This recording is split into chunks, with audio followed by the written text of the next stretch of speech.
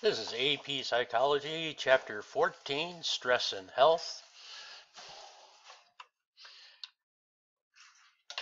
Stress and health is stress and illness, stress and stressors, stress in the heart, stress and the susceptibility to disease, and promoting health, coping with stress. Stress, managing stress, modifying illness, and related behaviors. And then thinking critically about alternative medicine, new ways to health or cold snake oil. Okay.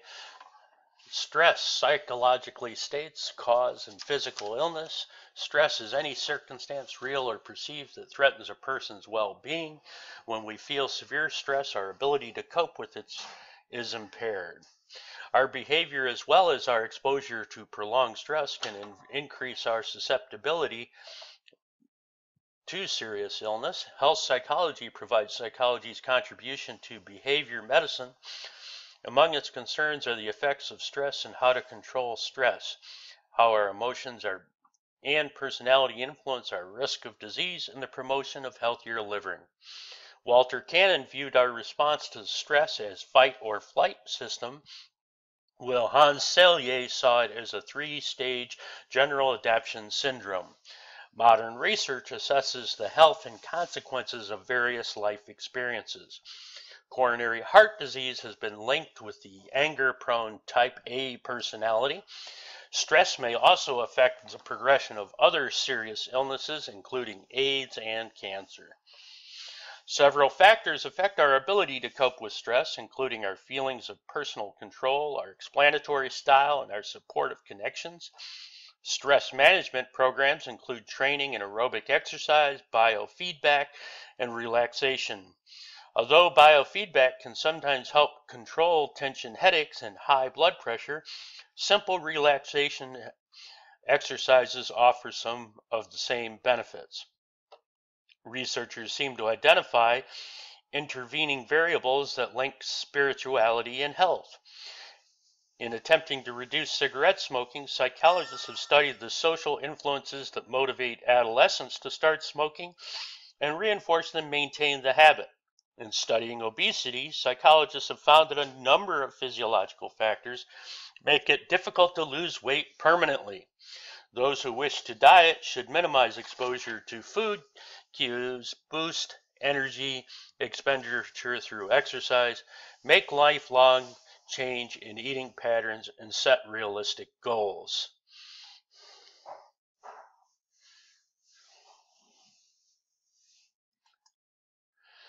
Prolonged stress combined with unhealthy behaviors may increase our risk for one of today's 4 leading diseases: heart disease, cancer, stroke, and chronic lung disease. These are the 4 leading causes of death in the United States today. By studying how our emotions and personality influence our risk of disease, the effects of stress and promotion of healthier living, health psychologists contribute to behavioral medicine and the interdisciplinary field that integrates behavioral and medical knowledge. Prolonged stress combined with these unhealthy behaviors may increase our risk for one of today's 4 leading diseases. The Center for Disease Control claimed that half of the deaths in the U.S. are due to people's behavior: smoking, alcoholism, unprotected sex, insufficient exercise, drugs, and poor nutrition. Psychologists and physicians have thus developed an interdisciplinary field of behavioral medicine that integrates behavioral knowledge with medical knowledge. Health psychology is a field of psychology that contributes to behavioral medicine, the field that studies stress-related aspects of disease and asks the following questions. How do emotions and personality influence the risk of disease? What attitudes and behaviors prevent illness and promote health and well-being? How do our perceptions determine stress? And how can we reduce or control stress? Stress can be adaptive. In fearful or stressful causing situation, we can run away and save our lives. Stress can be maladaptive if it is prolonged, such as chronic stress. It increases our risk of illness and health problems.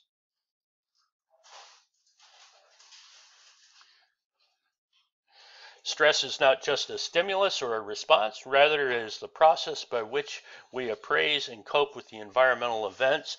When we perceived as challenges, stressors can arouse and motivate us to conquer problems. When perceived as threats, prolonged stressors can produce overwhelming feelings of anxiety and exhaustion. So stress is a slippery concept. At times it is the stimulus missing an appointment, and at other times it's a response, sweating while taking a test, for instance. Stress is not merely a stimulus or a response, it's a process which we appraise and cope with this environmental threat and challenges. When short-lived or taken as a challenge, stressors may have positive effects. However, if stress is threatening or prolonged, it can be harmful. The stress response system. Walter Cannon observed that in the response to stress, the sympathetic nervous system activates the secretion of stress hormones, triggers increased heart rate and respiration, diverts blood to the skeletal muscles, and releases sugar and fat from the body's stores, all to prepare the body for either fight or flight. In addition to this first and faster track, the cerebral cortex operates on a slower track by stimulating the hypothalamus and the pituitary gland to trigger the release of glucocorticoid stress hormones such as cortisol from the outer parts of the adrenals.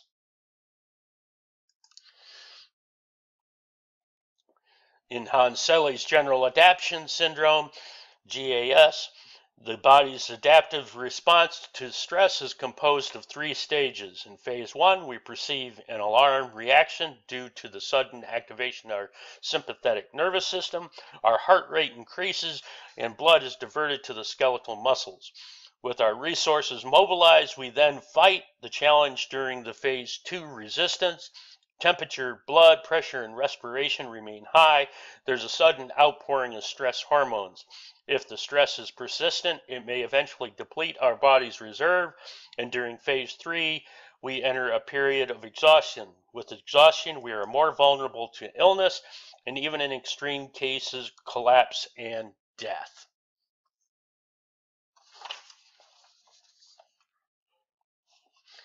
So, we must ask ourselves, do males and females respond to stress in the same way?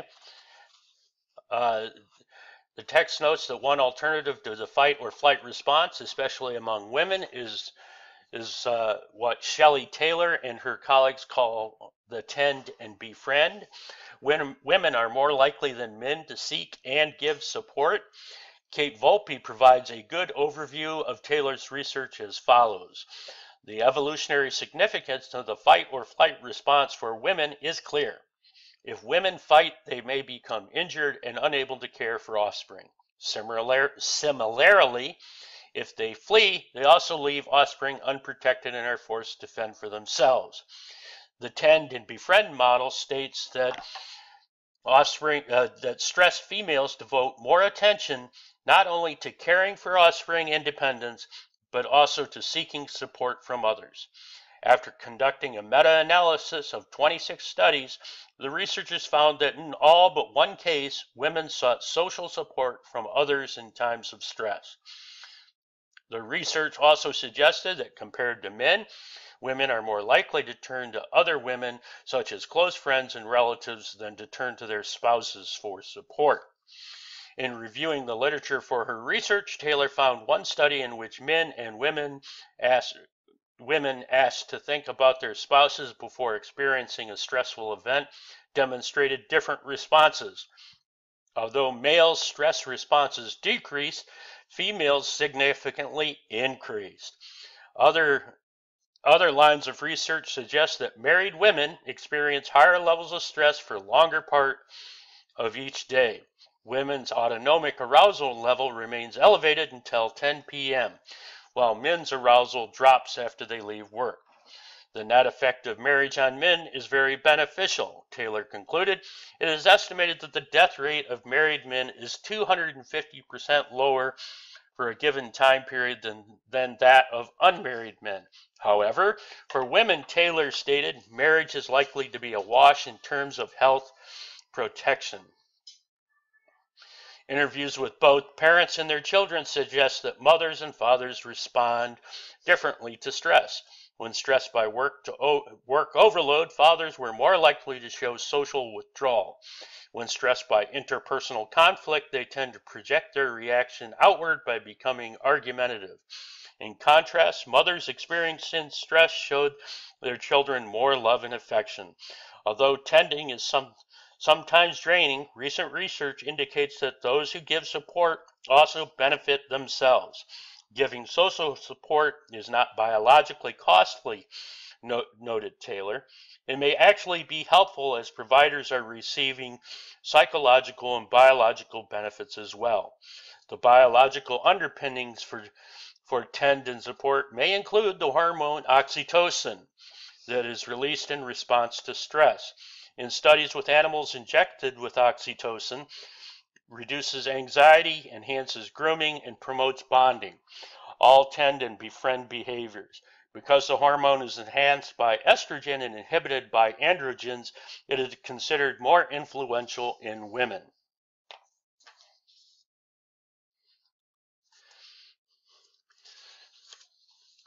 Stressful life events, catastrophic events like earthquakes, combat, stress, and flood lead individuals to become depressed, sleepless, and anxious. Those who experience significant life changes, such as the death of a spouse, divorce, or loss of a job, are vulnerable to disease. Experiencing a cluster of such crises puts one at even more at risk. Daily hassles such as rush hour traffic, long lines, the bank or store, and aggravating housemates may be the most significant sources of stress over time. Over time, these stressors take a toll on our health and well-being.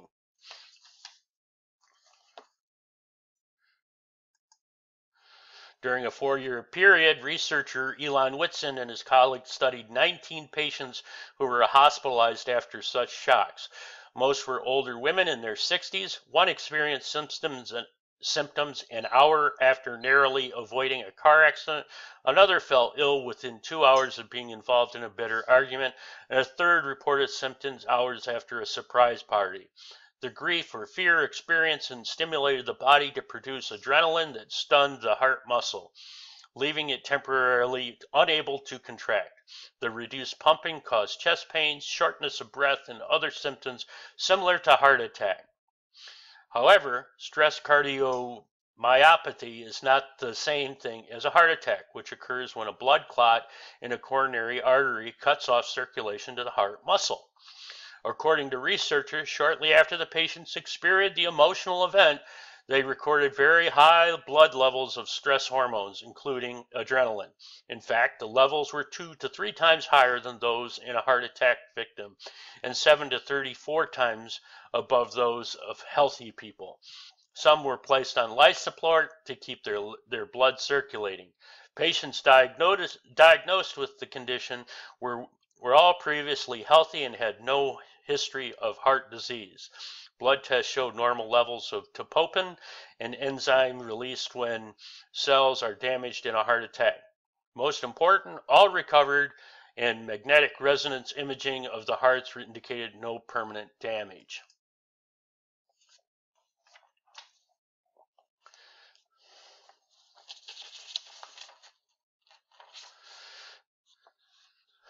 Stress can increase the risk of coronary heart disease, the leading cause of death in many developed countries. It has been linked with competitive, hard driving, impatient type A personality.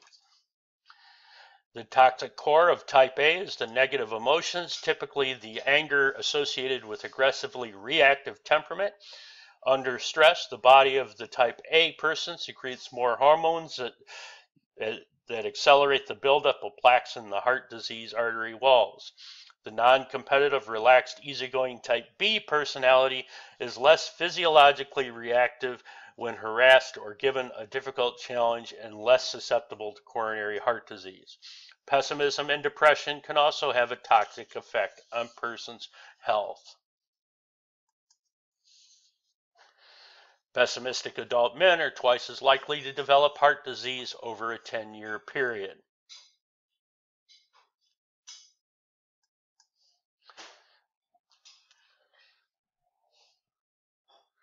Psychophysiological illness refers to any stress-related physical illnesses such as hypertension and some headaches.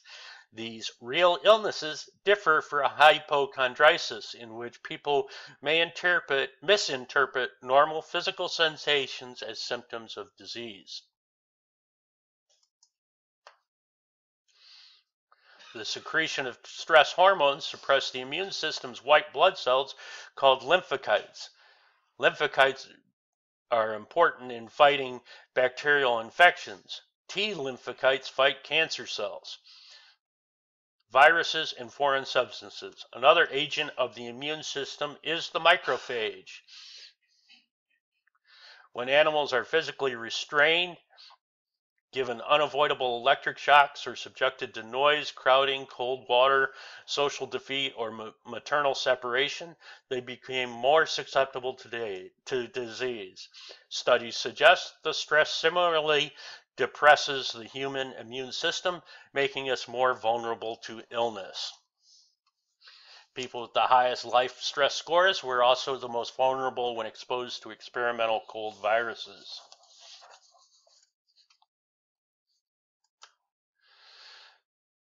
Stress and negative emotions correlate with the progression of HIV infection to AIDS and with the speed and decline of those infected. Efforts to reduce stress also help somewhat control the disease. Educational initiatives, bereavement support groups, and cognitive therapy exercise programs that reduce distress have all had positive consequences for HIV-positive individuals. Stress does not create cancer cells. Researchers disagree on whether stress influences the progression of cancer. However, they do agree that avoiding stress and having a hopeful attitude can reverse advanced cancer. If the immune system can be suppressed through conditioning, researchers believe that immune-enhancing responses can be inculcated to combat viral diseases. Although stress does not produce a large Swedish study found that people with the history of workplace stress had greater risk of colon cancer than those who reported no such problems. Although a relaxed, hopeful attitude may enhance the body's defenses against few proliferating cancer cells, merely maintaining a determined attitude is not likely to derail the powerful biological forces at work in advanced cancer. Experiments show that conditioning can influence the immune system's responses. For example, after researchers associated sweetened water with the drug that causes the immune suppression, the inert substance alone triggered the immune response. Such conditioned immune suppression can triple an animal's likelihood of growing a tumor when fed a carcinogen. Current research seeks to determine whether it's also possible to condition the immune system to enhance it. Promoting health is generally defined as the absence of disease. We only think of health when we are diseased. However, the health psychologists say that promoting health begins by preventing illness and enhancing well-being, which is constant endeavor. Reducing stress can be changing events that cause stress by changing how we react to stress is called problem-focused coping. We cope with stress by finding emotional, cognitive, or behavioral ways to alleviate it. Through problem-focused coping, we attempt to alleviate stress by changing the stressor or the way we interact with the stressor. We tend to use problem-focused strategies when we think we can change the situation, or at least change ourselves to more capably deal with the situation. Through emotion-focused coping, we can attempt to alleviate stress by avoiding or ignoring the stressor and attending to emotional needs related to our stress reaction. We tend to use emotion-focused strategies when we believe we cannot change a situation.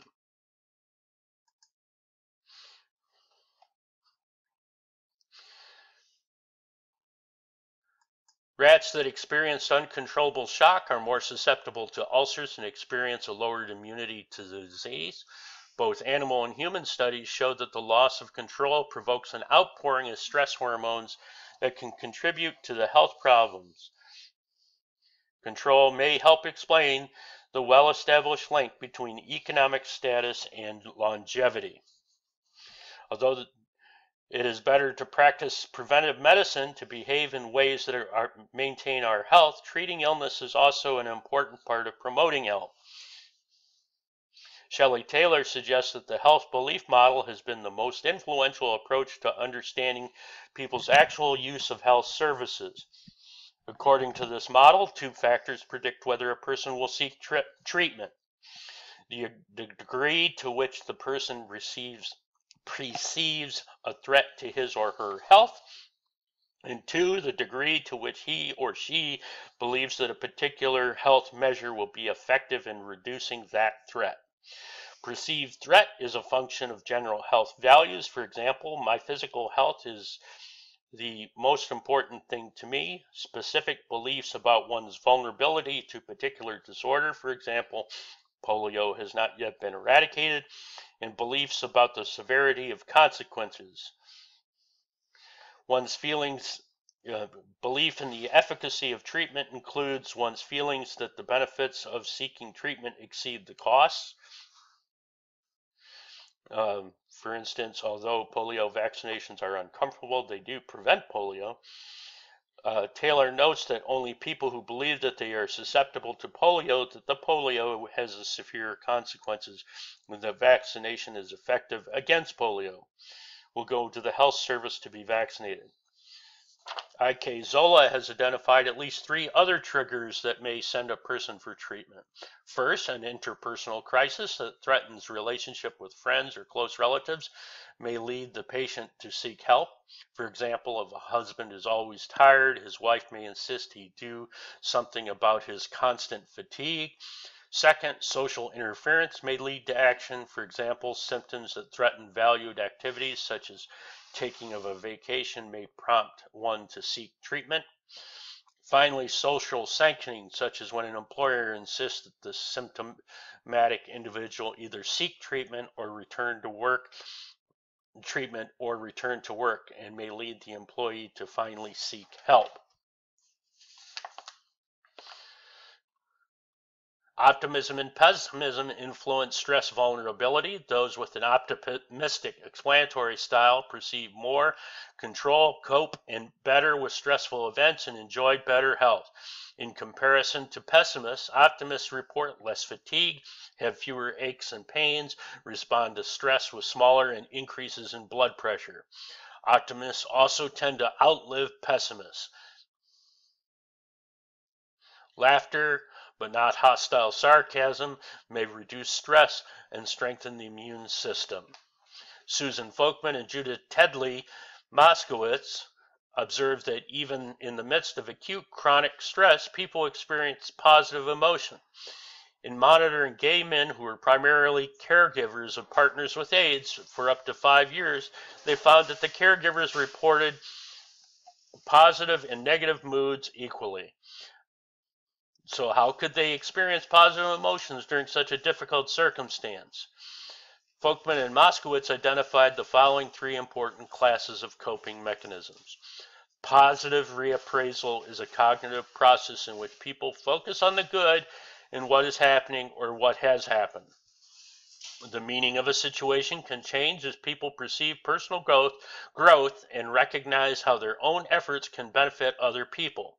In studying AIDS-related caregiving, such positive reappraisal was associated with positive emotion during both caregiving and after the death of the partner.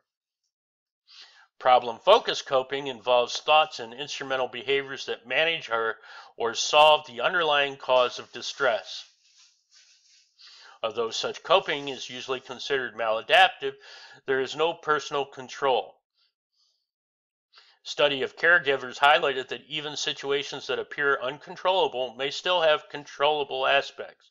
For example, in the weeks prior to the partner's death, a period of profound lack of control, the caregivers often created the to-do list that is performing seemingly mundane tasks such as getting prescription filled or changing the partner's bed linen.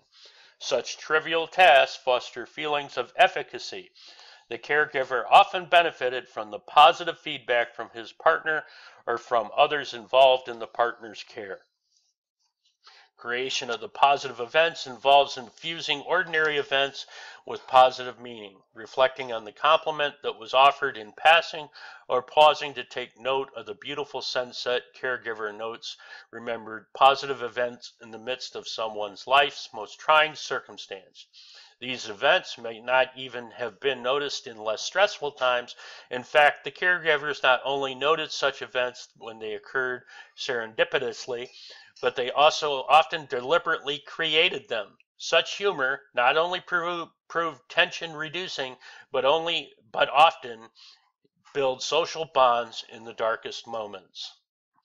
Supportive family members, marriage partners, and close friends help people cope with stress. Their immune functioning calms the cardiovascular systems and lower blood pressure. Feeling liked, affirmed, and encouraged by intimate friends and family promotes both happiness and health. People with supportive friends and marriage partners eat better, exercise more, sleep better, and smoke less. Thus, they cope with stress more effectively. Social support strengthens immune functioning, calms the cardiovascular system, and lowers blood pressure. Even companionable pets help people cope with stressful events. Sheldon Cohen identifies 3 important social factors or variables that affect our social health: social support, social integration, and negative interactions. Each influence health through a different mechanism. Social support refers to a social network's provision of psychological and material resources. It includes instrumental support, which the provision of material aid, and informational support, which is giving the advice and guidance in dealing with life's problems, and emotional support, which is offering empathy, caring, and reassurance. Social support affects health by buffering the effects of stress. More specifically, social support eliminates or reduces the effects of stressful experiences by providing less threatening interpretations of adverse events and effective coping strategies. The most important factor in social support, operating as a stress buffer, argues Cohen, is the perception that others will provide appropriate aid. Having someone lend you money may be helpful in the face of an unexpected unemployment, but useless in the death of a friend. Support may reduce the effect of stress by providing a solution to the problem, by reducing the perceived importance of the problem, or by providing the distraction from the problem. Cohen notes that social support sometimes fosters healthful behaviors such as exercise, personal hygiene, proper nutrition, and rest. Social integration is defined as the participation in a broad range of social relationships. As a multidimensional construct, it is thought to include behavioral component, active engagement in a wide range of social activities or relationships, and a cognitive component, a sense of purpose, belonging, and identification with one's social roles. Social connectedness is beneficial to physical health whether or not one is under stress. For example, social networks may influence whether people exercise, are on low-fat diets, smoke, or take illicit drugs.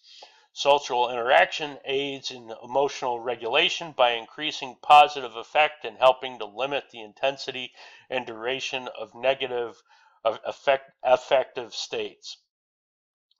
These positive cognitions and emotions are thought to be beneficial because they reduce psychological despair and even result in greater motivation to care for oneself. Furthermore, having a wide range of social networks provides multiple sources of information that could result in more effective use of health-relevant behaviors and help one to avoid stressful or high-risk situations.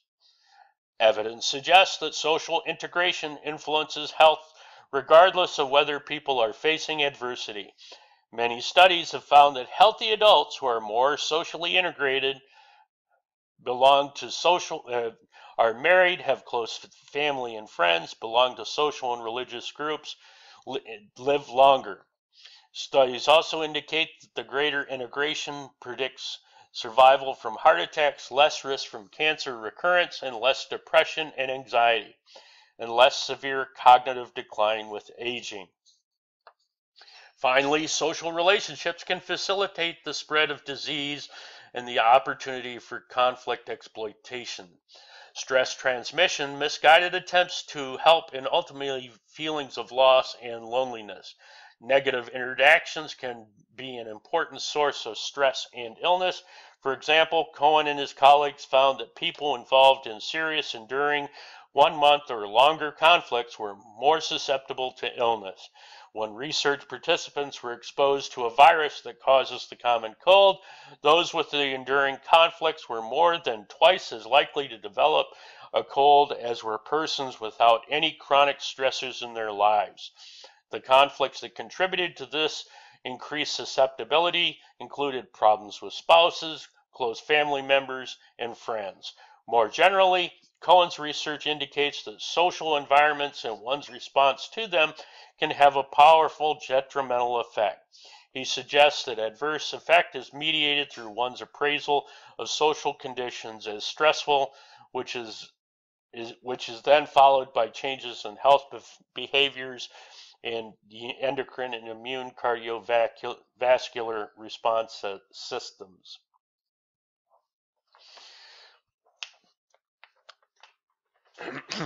Now,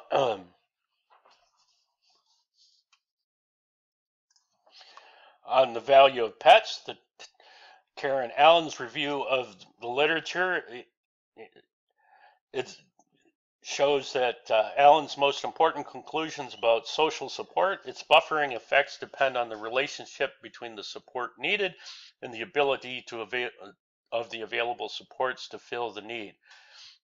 For example, when people need complete positive regard, pets are clearly preferred. In contrast to people, they are never judgmental. Pets can even have social facilitation effect. They allow people to relax, elicit the best from their owners, much as cheering, crowd fosters an athlete's performance.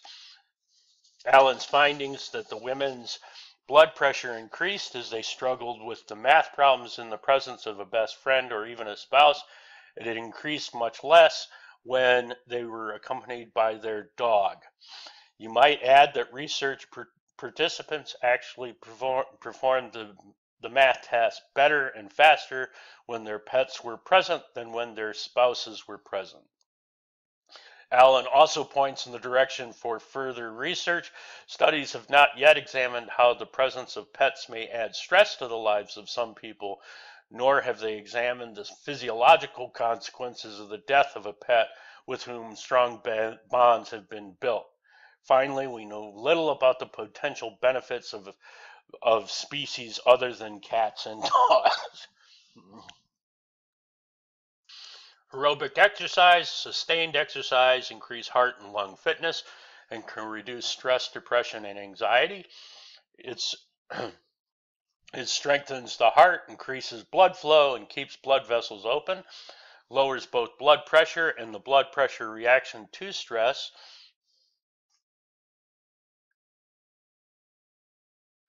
depression, and anxiety.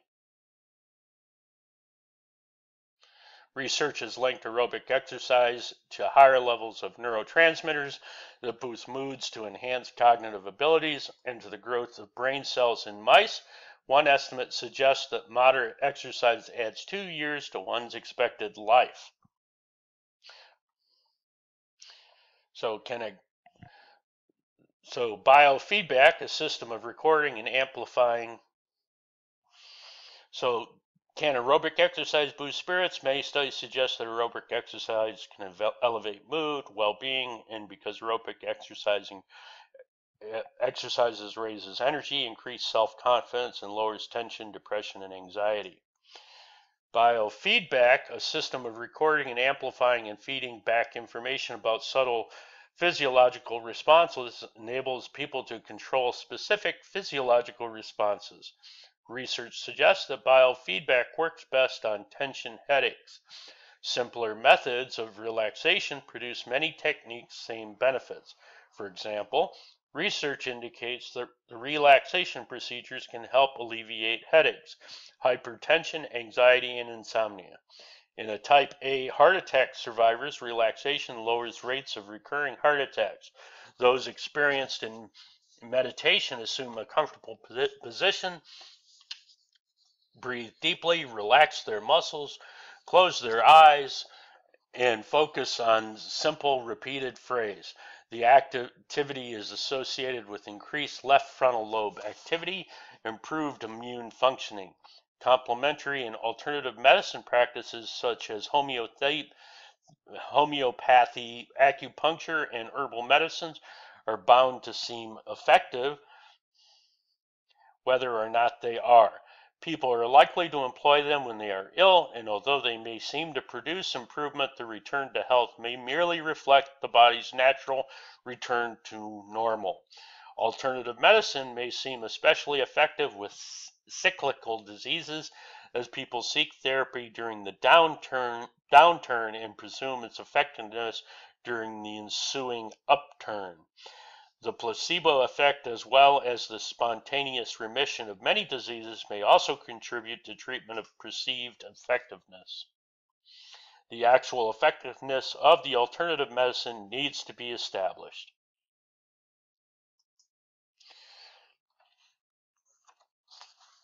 Research indicates that those who attend religious services regularly live as many as 8 years longer than non-attenders. Investigators who attempt to explain the relationship have isolated 3 intervening variables. Religiously active people have healthier lifestyles. For example, they smoke and drink less. Faith communities provide social support networks, often encourage marriage, which when happy is linked with better health and longer lifespan. Religious attendance is often accompanied by coherent worldview, a sense of hope for future, and feelings of acceptance and a relaxed meditative state. These may enhance feelings of positive emotions and decrease feelings of stress and anxiety.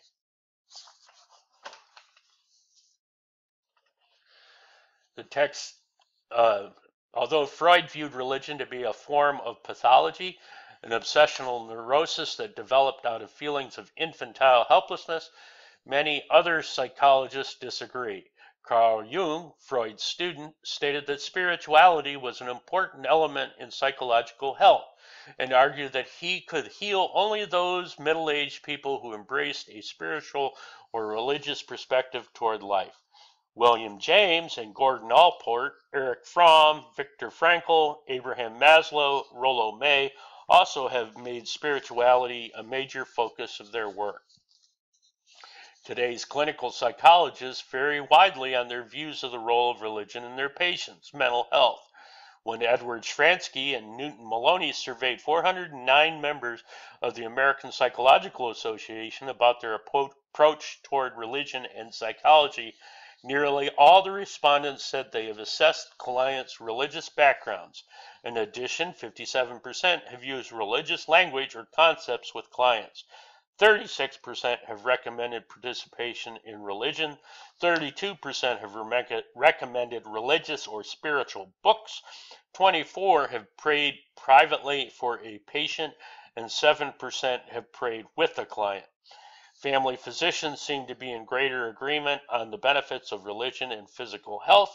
As the text indicates, a 1997 survey of family physicians found that 99% believed that prayer and meditation or other spiritual religious practices can be helpful in medical treatment. And more than half said they incorporated relaxation or meditation techniques into their treatment of patients. Linda Powell and Leela Shahabi and Carl Thorelson recently reviewed evidence for 9 specific hypotheses regarding the link between religion, spirituality, and health. Hypothesis 1, Church service attendance protects against disease. There is strong and consistent evidence supporting the hypothesis with 30% reduction in mortality risk after adjustment for demographic, socioeconomic, and health-related co-founders, and approximately a 25% reduction in risk after adjustment for established risk factors. Hypothesis 2. Religion or spirituality protects against cardiovascular disease.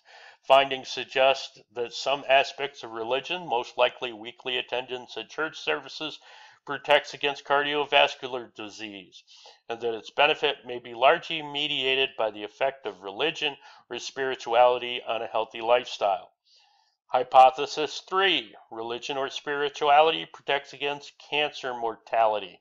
At this time, evidence supporting this claim is inadequate. Hypothesis 4. Deeply religious people are protected against death. Investigations claim that reviewers have consistently failed to support this hypothesis as well.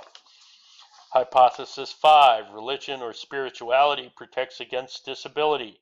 Currently, there is inadequate support for this claim. The reviewers suggest that more consistency may be observed if the focus shifts to the elderly who have some pre-existing disability. Hypothesis 6. Religion or spirituality slows progression of cancer. Research has consistently failed to support this claim.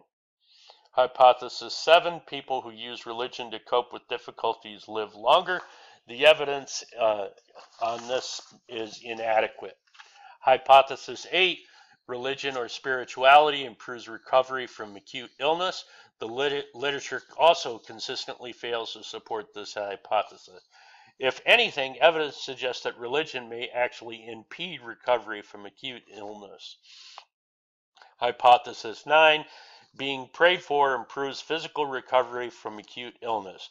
There is some evidence to support this claim.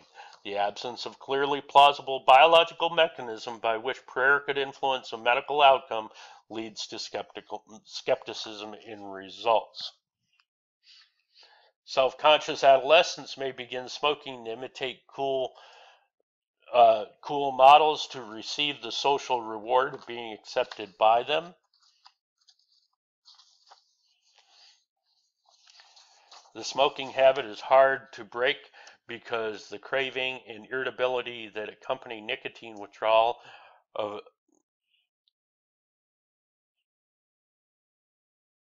are aversive in states that a cigarette relieves. Nicotine also boosts alertness and stimulates the central nervous system to release neurotransmitters that calm anxiety and reduce pain sensitivity. They influence one's propensity to cigarette addiction. Twin studies indicate 60% heritability in regards to smoking.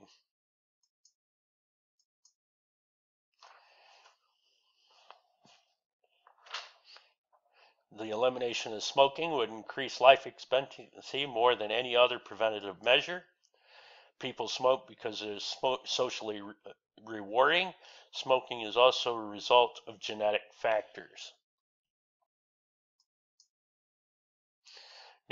Nicotine takes away unpleasant cravings, negative reinforcement by triggering epinephrine and norepinephrine, dopamine, and endorphins. Nicotine itself is rewarding positive reinforcement.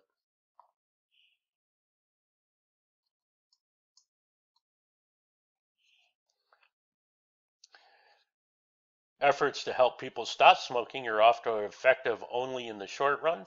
Smoking cessation guidelines include setting a quit date, informing a family and friends, and removing all cigarettes, using a nicotine patch or gum, being totally abstinent, and avoiding places where others are likely to smoke. Strategies designed to prevent smoking have been more effective. Key ingredients in these programs are important about the effects of smoking. Information about peer, parent, and media influences and training in refusal skills through modeling and role-playing. Another way to discourage smoking is to make it more immediately costly, like raising taxes.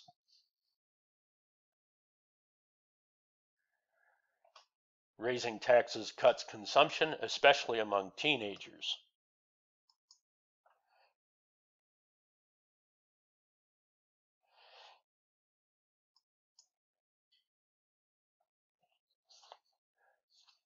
Prevention programs do have an effect on smoking.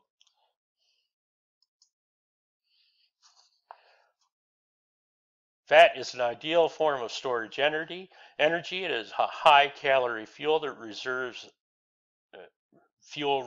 that can carry the body through periods of famine. In fact, where people face famine, obesity signals affluence and social status. However, the tendency to eat energy-rich fat or sugar becomes dysfunctional in a world where food is easily accessible. Combined with a lack of exercise, the abundance of high-calorie food has led to higher rates of obesity, which raise the risk of illness and shortens life expectancy. Obesity in children increases the risk of diabetes, high blood pressure, disease, gallstones, arthritis, and certain types of cancer, thus shortening their life expectancy.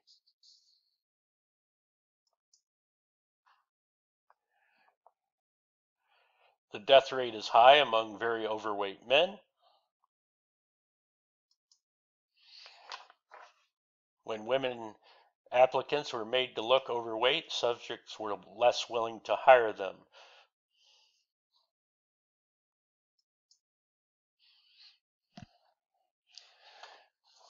Obesity affects how you are treated and how you feel about yourself. Obese people, especially obese women, experience weight discrimination in job hiring, placement, promotion, compensation, discipline, and discharge. Similarly, these experience bias in searching for their romantic relationships and in interacting with family members. In studies of patients who were especially unhappy with their weight and who had undergone intestinal bypass surgery, 4 in 5 said the children had asked them not to attend school functions. Fat cells are 30 to 40 million there are 30 to 40 million fat cells in the body. These cells can increase in size or increase in number. 75 million in an obese individual.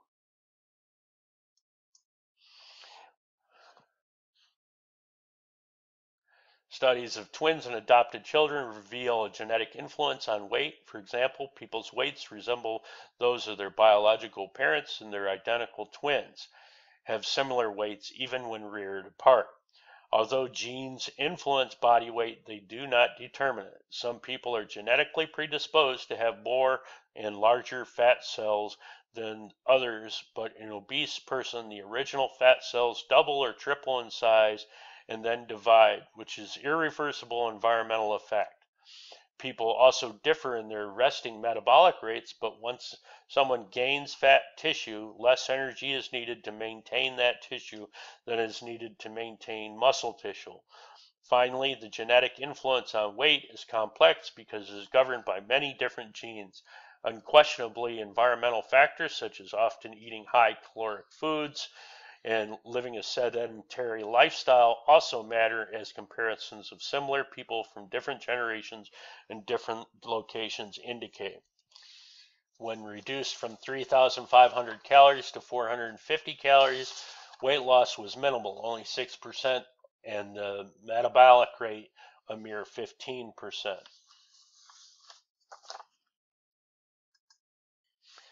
Identical twin studies reveal body weight has a genetic basis. The obese mouse on the left has a defective gene for the hormone leptin. The mouse on the right sheds 40% of its weight when injected with leptin. Lack of exercise is a major contributor to obesity. Just watching TV for 2 hours resulted in a 23% increase of weight when other factors were controlled.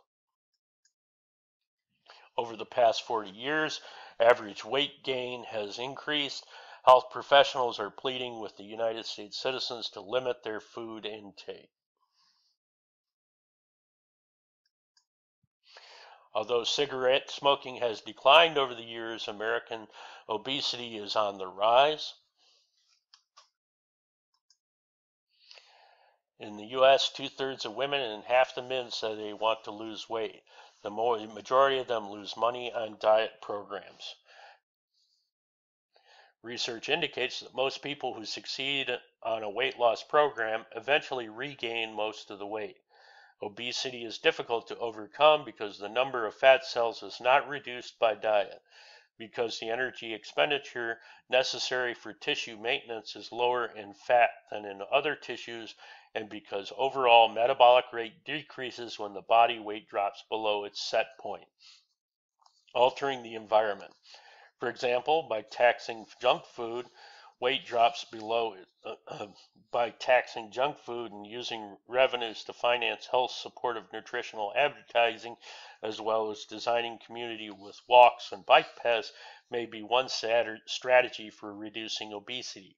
Those who wish to diet should minimize exposure to food cues, boost energy expenditure through exercise, set realistic goals, eat healthy foods spaced throughout the day, and make a lifelong change in eating patterns and set realistic goals.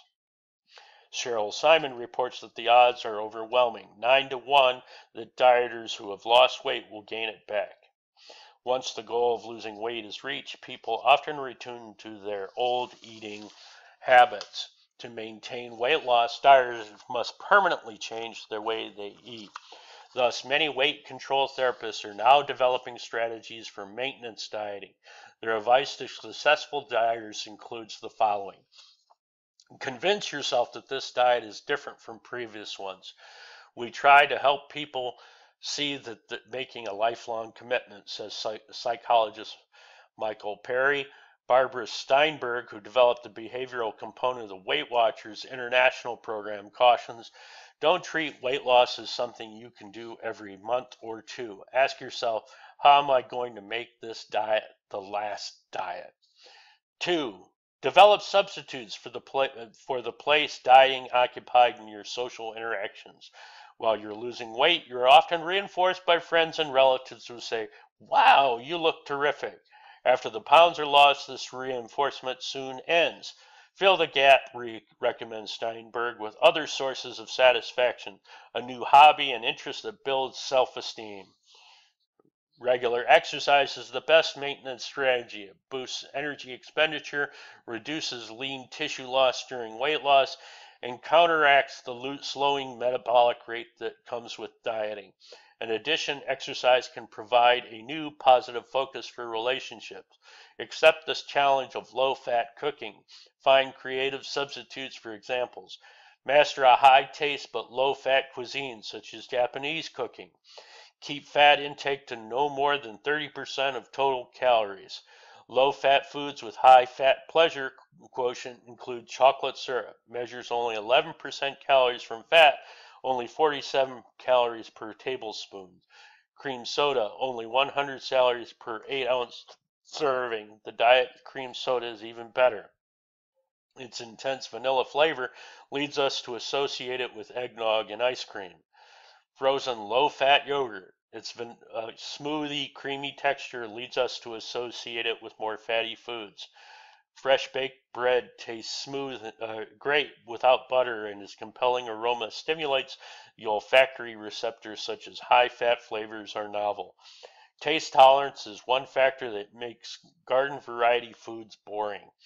Don't abandon the strategies that made your diet succeed. For example, if a 10-minute walk after dinner or recording food intake was especially helpful while you were losing weight, stay with it. Keeping records is an especially useful tool because it helps maintain awareness. Research indicates that the initial slips fall into two general categories. About 50% occur when a dieter is in a negative mood, feeling anxiety, boredom, or depression. Uncontrolled eating is an especially common response to such moods when a person is alone. Another 50% of first slips are related to interpersonal factors. For example, to parties where social pressure is high and one's guard is down. To avoid these slips, dieters should anticipate moods and situations that make them vulnerable. When you're actually in the situation, it's not the time to start thinking about how you're going to cope. Steinberg says, if you can think about when you're most likely to be tempted, you can distract yourself in advance. Take a walk, telephone a friend, whatever you enjoy. If leaving isn't an option, such as when you're at a friend's buffet dinner, decide before you get there how you're going to stay in control around all that food. For instance, decide to help yourself to a little salad. That way you can take the edge off your hunger and rest of the buffet won't be quite as big a temptation. When you are motivated to lose weight, begin a weight loss program, minimize your exposure to tempting foods, exercise, and forgive yourself lapses.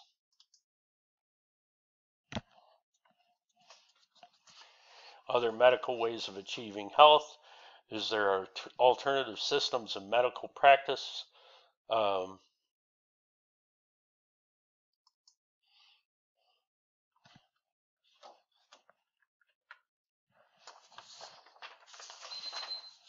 Bioelectrical magnetic, the study of living organisms interact with electromagnetic fields. Diet, nutrition, lifestyle changes, the knowledge of how to prevent illness, maintain health, and reverse the effect of chronic disease through dietary or nutritional health. Herbal medicines, employing plant and medical products from folk medicine traditions and pharmacological use. Manual healing, using touch and manipulation with hands as a diagnostic therapeutic tool. Mind-body control, exploring the mind's capacity to affect the body based on traditional medical systems that make use of interconnectedness of the mind and body. Pharmacological biological treatments, drugs and vaccines not yet accepted by the mainstream medicine. This concludes chapter 14 on stress and health. I hope you've enjoyed it.